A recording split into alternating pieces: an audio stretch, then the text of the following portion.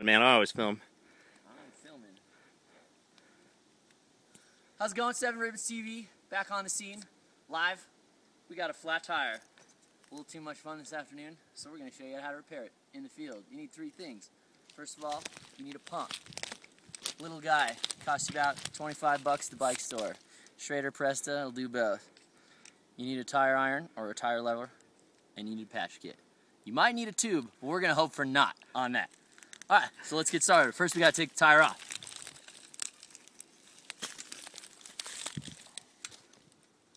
So we loosened up the hub. We got to disengage the brakes. I sure don't know how to do on this bike. There we go. There we go. Pull out the tire. Alright. Now, you find a valve stem. You start at the opposite side. Take your tire lever. Uh-oh.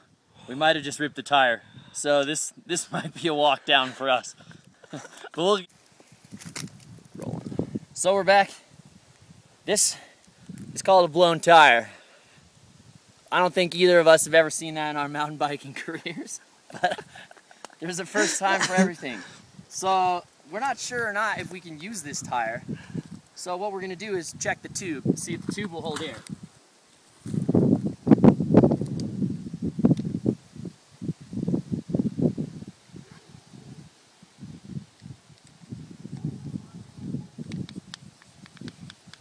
It's a slow process with a mini pump.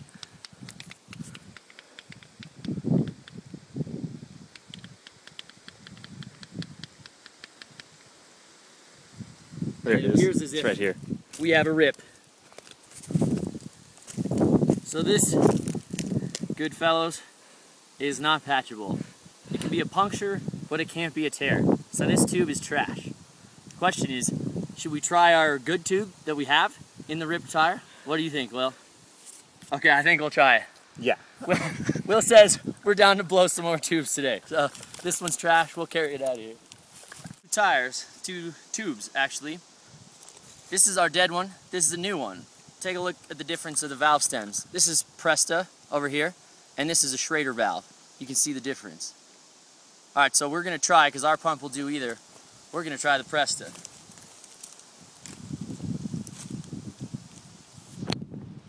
Important thing to remember is, it's possible that you had two punctures, or two flats at the same time. So you got to run your hand through the inside of the tire, all the way around, to make sure you don't have thorns in there. If you still have a thorn sticking through your tire, you go to pump it back up, you just popped your second tube. Alright, it looks like we're good.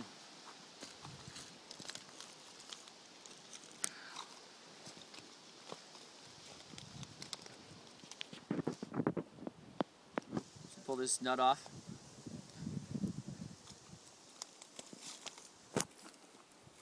Find our valve stem hole.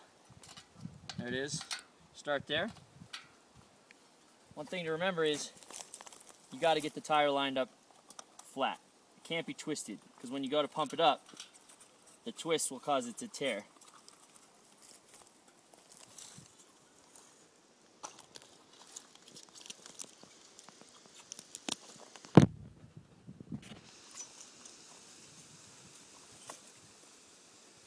It's a good thing we're not in a race right now. I don't think we'd be setting any speed records. But if we were in a race, we'd carry one of the CO2 cartridges so we wouldn't have to pump it up. It costs a little bit more money, but they're fast. Alright, so it looks like we got it in straight.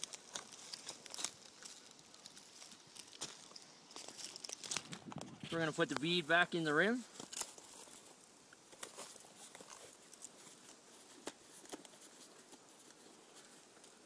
We'll finish it up with a tire iron.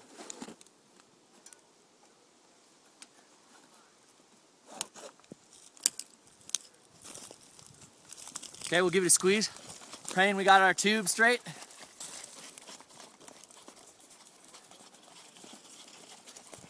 Feels good.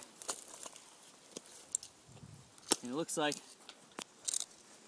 I pulled it off the rim again. Like a real pro. You guys got what you need? Yep. We do, thank you.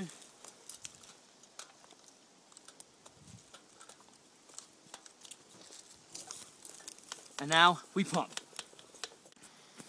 So now they're pumped, we got a new tube, we're ready to go. So now I got the wheel back on.